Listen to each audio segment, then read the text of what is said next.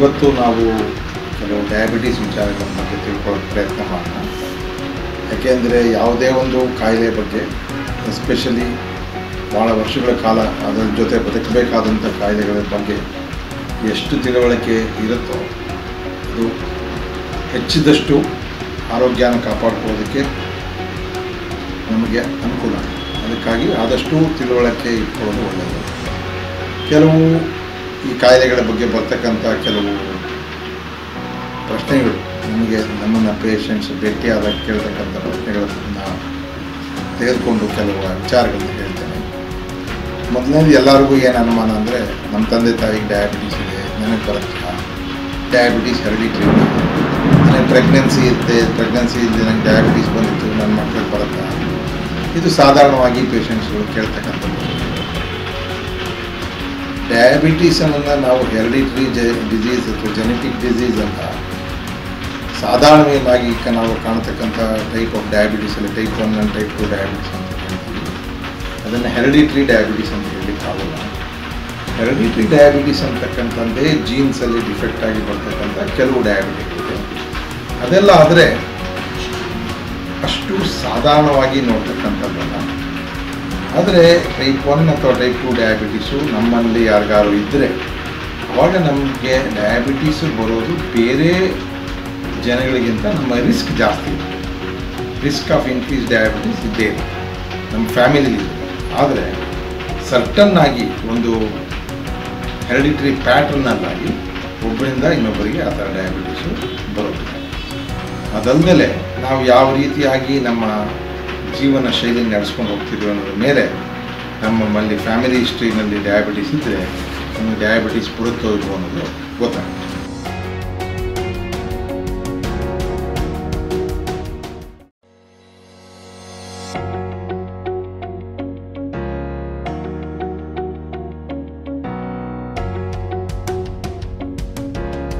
ಈಗ ನಾವು ಡಯಾಬಿಟೀಸಲ್ಲಿ ಚಿಕಿತ್ಸೆಯಲ್ಲಿ ಕುಟುಂಬದ ರೋಲ್ ಏನು ಅಂತಕ್ಕಂಥ ಬಗ್ಗೆ ಒಂದೆರಡು ವಿಚಾರ ಮಾಡೋಣ.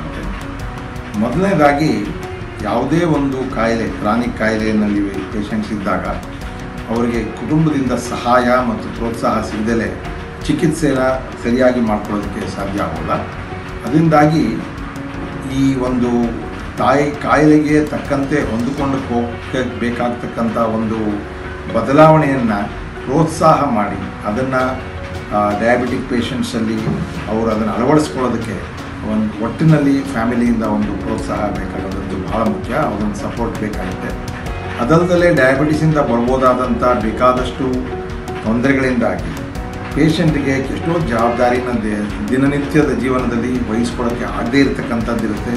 ಅಂಥ ಸಮಯದಲ್ಲಿ ಅವರಿಗೆ ಒಂದು ಭಾಳ ಮುಖ್ಯವಾದಂಥ ಸಪೋರ್ಟ್ ಆಗಿರ್ತದೆ ಬೇರೆಯವರು ಫ್ಯಾಮಿಲಿಯಿಂದ ಕೊಟ್ಟಾಗ ಅದು ಅವರಿಗೆ ಅವರ ಡಯಾಬಿಟಿಸನ್ನು ಚೆನ್ನಾಗಿ ಕಂಟ್ರೋಲ್ ಮಾಡ್ಕೊಳ್ಳೋದಕ್ಕೆ ಭಾಳ ಅನುಕೂಲ ಆಗುತ್ತೆ.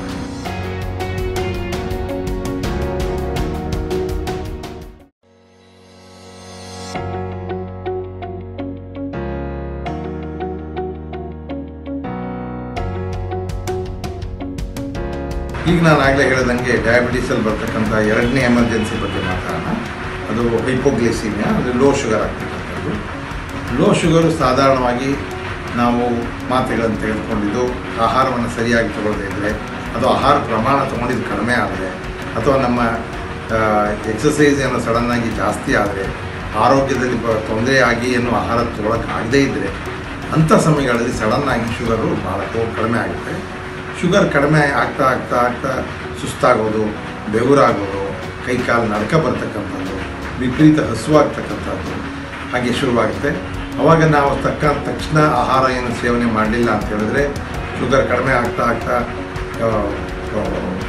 ಜ್ಞಾನ ಕೂಡ ಕಡಿಮೆ ಆಗ್ತಾ ಬರ್ಬೋದು, ಜ್ಞಾನವೇ ಹೋಗ್ಬೋದು, ಫಿಟ್ಸ್ ಬರ್ಬೋದು, ಇಂಥದ್ದೆಲ್ಲ ಆಗೋ ಸಂಭವ ಇರುತ್ತೆ. ಅದರಿಂದಾಗಿ ಮೊದಲನೇ ಇದರೊಳಗೆ ಚಿಹ್ನೆಯಲ್ಲೇ ಶುಗರ್ ಕಡಿಮೆ ಆಗ್ತಿದೆ ಅಂತಕ್ಕಂಥ ಚಿಹ್ನೆಯಲ್ಲೇ ನಾವು ತತ್ಕ್ಷಣದಲ್ಲಿ ಆ ಶುಗರ್ ಪದಾರ್ಥವನ್ನು ತೆಗೆದುಕೊಂಡು ಗ್ಲೂಕೋಸನ್ನು ದೇಹದಲ್ಲಿ ಸರಿ ಮಾಡೋಕ್ಕೆ ಪ್ರಯತ್ನ ಮಾಡಬೇಕು.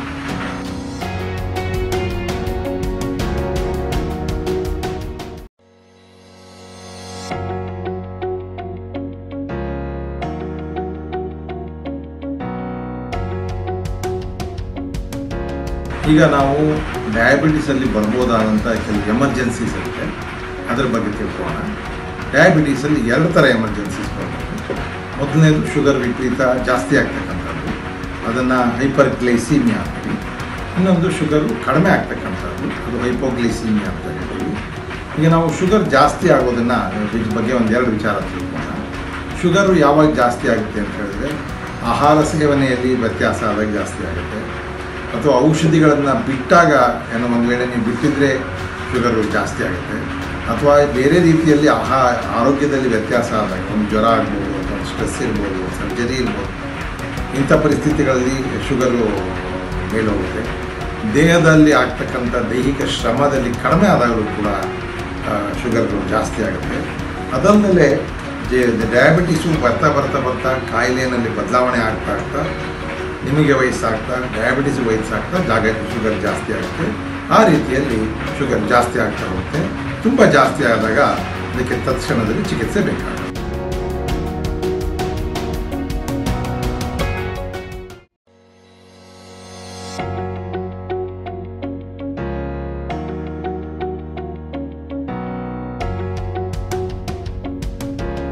ಈಗ ನಾವು ಕೆಲವು ಬೇರೆ ಮುಖ್ಯವಾದಂಥ ಕೆಲವು ವಿಚಾರ ತಿಳ್ಕೊಳ್ಳೋಣ.